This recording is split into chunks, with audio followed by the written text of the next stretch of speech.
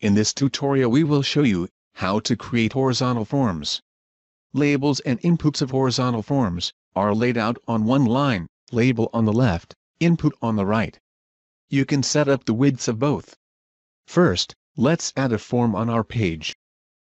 Right-click the column and open the Forms menu. Then, Add Form.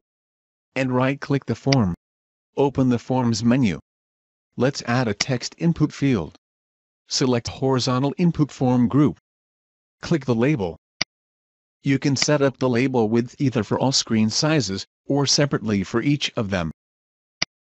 Select the column containing the form input and do the same there, selecting its size. Note that the sum of label and input widths must be up to 12, just as the Bootstrap grid size. You can add more horizontal inputs. Right-click the form group.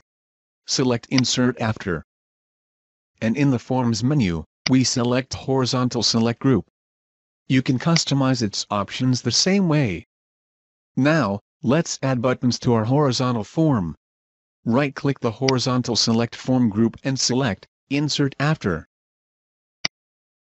Then, in the Forms menu, select one of the included horizontal button form groups. You can customize the buttons as you need them. That's how easy it is to create horizontal forms with App Connect Bootstrap for Forms.